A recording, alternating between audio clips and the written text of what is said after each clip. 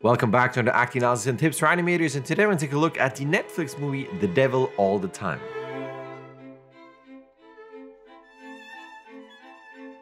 I got 5 sequences I want to talk about. Before I do, if you're new to this channel, hi, my name is JD, and I do acting analysis tips like these. I do lectures about animation topics, I do rig reviews, I do product reviews, I do animation analysis clips, I post my feedback, animation news, all kinds of things. You know the pitch. This is YouTube, so I will tell you what I'm doing, and I would love for you to subscribe. But you don't have to, but it helps my channel grow. You can do whatever you prefer. But let's stop with all of those shenanigans. Let's go straight to the sequences.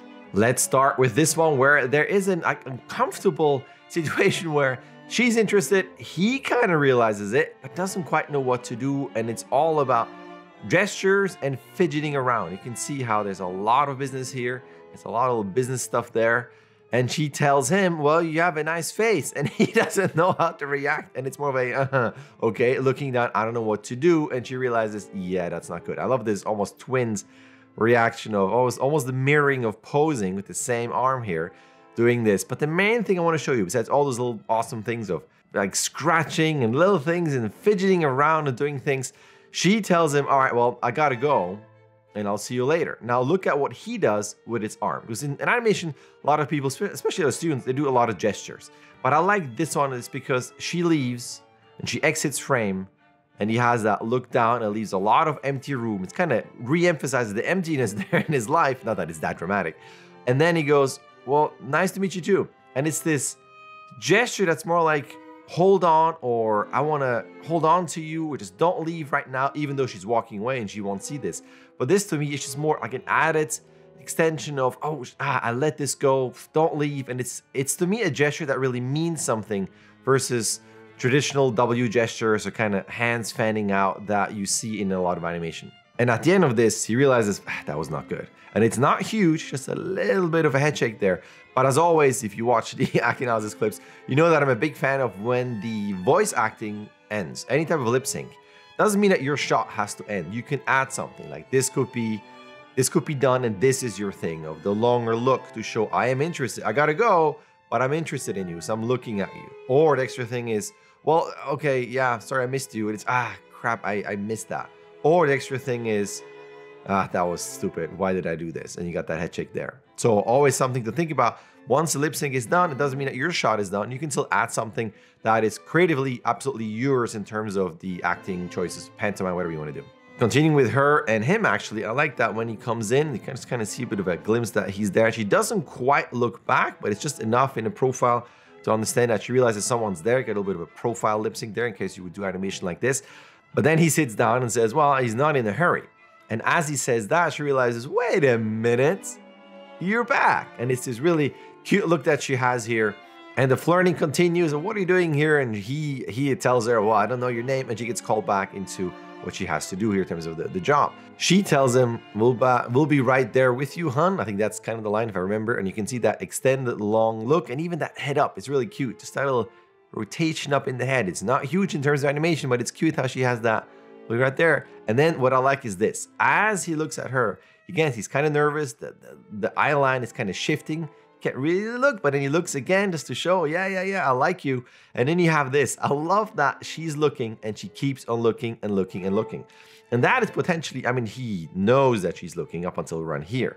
But this is almost more for the audience. So this is something that you can think about as you do two-character setup, where you see this face and you see her face. And you want to show that, well, I'm interested, but how am I going to do this without lip sync? Or without him knowing, but you can just show that to the audience. I'm still looking because I'm really interested in you, and I can look as long as I can. And you can see his reaction too, where he probably knows it, kind of feels it, yeah, and then he has that little cute little smile that realizes, oh yeah, this could actually work. So once again, after lip sync is done, or this is a full pantomime shot, you can have something where they don't have to look at each other, but you can see an implied reaction or a look, and then you can end this with, again, like a thought process. He's looking and thinking, oh yeah, you can see the eye darts here, and then going, that little cute reaction at the end as a kind of a button at the end of your shot. This I thought was really neat in terms of composition, where you have different type of focus, where it's on her, slightly out of focus, really out of focus. And I like the breaking of the frame with him cut off here and taking up all that space. And he's kind of in the middle of the two. And she has her line and she goes out of frame here. And you can see then how the focus shifts. He goes down and it goes to him. Now, this is just as the general thing, as always with those clips that I'm having on Thursdays here, is that just kind of a springboard for ideas. And I like this in terms of just the general composition of 3 characters, 1 leaving, exiting frame like this, however you want to do this in your shot. And then you can decide, will it be on him or on him? And in this case, it's going to be on him. And you can do profile lip sync, all kinds of acting where he looks at him, he looks at him. They can do all kinds of things. Actually, when you continue and it goes back, you can see this. He has a line here, and then it switches to him, and he has a reaction to what he just said. So this could be full pantomime, this could be lip sync with him, this could be lip sync with him. Like, the options are endless there. But then he gets back up there and grabs her, and again has that extra look. But I like that too, where it's kind of they are together. He is going to help her, and he's separate. He's separate in terms of focus. He's separate in terms of they're not together. There's a separation between this, separation between the focus. Of course, I'm also reading way too much into this, but I like it as a setup for something that you could have with 3 characters where we still see the profile because they're all focusing on something out there. You can still do lip sync for all of them if you want to show the shapes. I mean, you can obviously do lip sync if he turns towards him and we don't see really the face. I just like this as a general setup with 3 characters where you can put the focus, where the acting choices or the acting focus is going to be of your 3 characters. This one is a tricky thing to pull off in animation because it's so subtle, and for your shot, for your reel, like to linger, you can see, I'm going to scrub through this. This is a really a long shot to go forwards. But this is for me as a general thing, as a note where your reactions don't have to be really big. So he comes in to give him bad news. Again, I'm not going to spoil anything. And what's interesting too is that he never really blinks. There's like a tiny little blink at one point, but he's waiting, right? He's bracing himself for the news. And as he hears this, you can see a little bit here, that's not really there as a cue there, but you can see that he looks, no darts, he's just waiting and waiting. He knows something bad's going to happen. He's just waiting for this, and you can see the reaction right there. Just goes back, step back, turns away from him to be a bit more shoulder there, but he still keeps the focus on him, no blinking. But you can also see how he already has a tense face, a tense jawline, but it's still, you can see little things going on in there. So as you watch this, you can see that, no, this is not true, but no blink. There's nothing going on, no blinking, just really focused. And then you can see as it progresses, as the cop that's off screen is talking, he realizes, okay, maybe this is true. And you can see the change again in here, the change again in just, not the posture, but how he faces him. So first he was at him, goes away, back to him, so less with the shoulder. It's all very subtle and long. Again, very tricky to do the animation if you have, such a long shot. But again, the changes in here, and as he realizes, he swallows, and then you can see the change there. The head goes up a tiny bit, and he realizes, all right, this is not good. And now you can see the shift. Still no blink. You just have a little bit of an eye dart down going, oh, all right, yeah, it's probably true. And then you have that bigger shift. And now you have a blink and a look away. And now he's probably already in his thoughts, not listening to the cop anymore. The wheels are turning. All right, what does that mean? What do I need to do? There's something that needs to happen, but still no blink. I mean, in all of this, there's one blink on the turn right there. That's what you have with a slight weight shift. So again, this is really long, so tricky to put into your animation.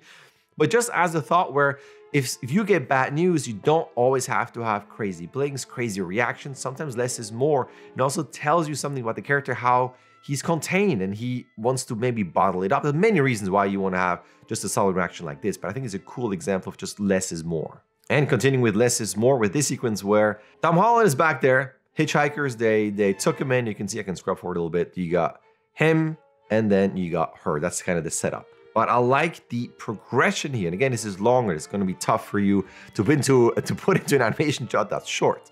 But look at this. He got the hat and he's sitting straight. He doesn't quite know who they are. He could potentially be nervous.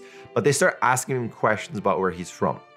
And you can see that, oh, well, maybe it's a bit better. They're not that bad. So he takes the hat off. It's almost like the hat is a protection. It can be, you can look down to cover those eyes. It could be something that protects you. And to me, I'm reading almost into this where, all right, I'm a bit more relaxed. I can take the hat off. It's going to be okay. And then, all right, well, I'll make sure that I look good. And then, well, let me just relax. And then the arm goes up. So all these kind of cues of relaxation and being a bit more okay with what is going on. And he asks then a question. And he doesn't look around, by the way. This is for later. So this is just focused on the two people. Relax. It's, to me, the progression of a bit more tense to, all right, it's going to be okay. So he's asking them questions. Then he has all those things I'm not going to spoil, but you can see in his reaction, something's odd. And you can see how he's a lot more tense. He still has that lean of, yeah, I'm interested in this whole thing with the little puppy tilt here and the arm up. But if you look at his face, you can see this here where nothing is moving really. I mean, you got the secondary action stuff here or the influence from the car, but you see just the eyes going, huh? And that is a very like, wait a minute, something is odd here. And this continues. He's got some weird comments.